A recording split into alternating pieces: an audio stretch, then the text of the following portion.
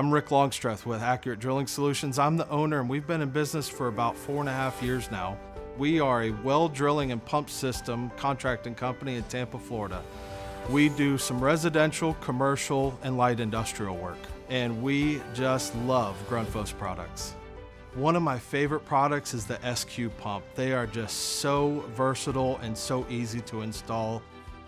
In Florida, whenever we're doing retrofit applications, we have a lot of saltwater intrusion and we have calcification inside the well, where a traditional 4-inch submersible pump, you will have a very difficult time getting in that well, but that 3-inch slides in perfectly. Today we're going to show you how to properly install the SQ in a retrofit application. Select the correct SQ model for the well based on the depth of the well and the drawdown level at the maximum pump capacity.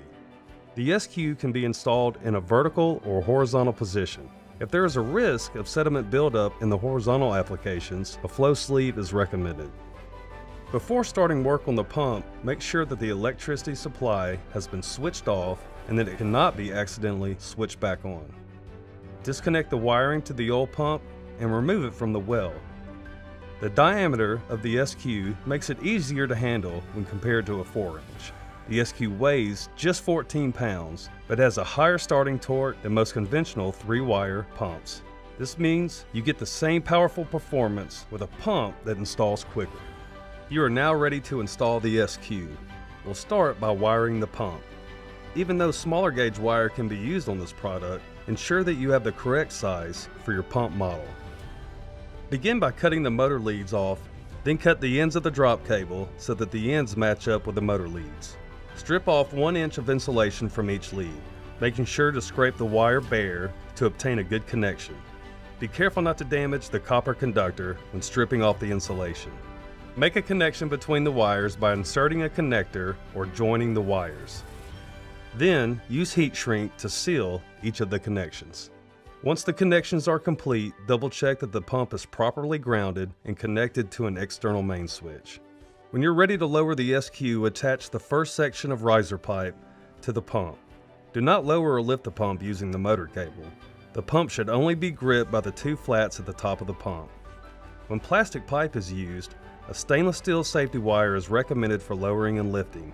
In this case, the wire should be fastened to the eyelet of the pump for lowering.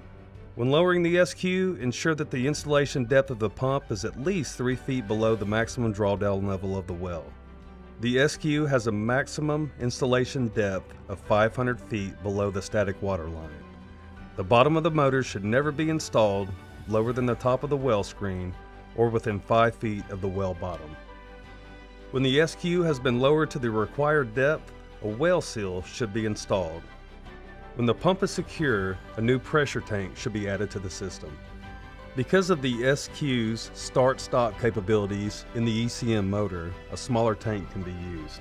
This reduces the cost to the homeowner and the amount of space required for the well system. To maintain system pressure with the SQ soft start feature, it is recommended that the tank pressure setting be approximately 5 psi lower than the pressure switch cut-in setting. The pressure switch should also be examined for any signs of damage or wear and replaced if necessary. The SQ's ECM motor has built-in protections and requires no additional accessories. When you are ready to turn on the SQ, start with the discharge valve closed approximately 1/3. All pumps need a little back pressure to perform adequately.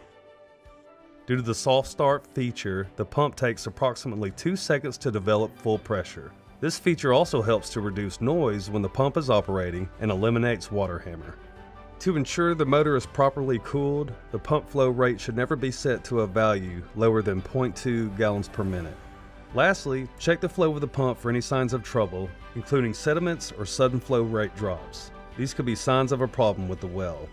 Once installed, the Grundfos SQ is maintenance-free and reliable, delivering many built-in benefits and protections not available in a standard 4-inch submersible. For more information on the Grundfos SQ, visit grundfos.us/SQ.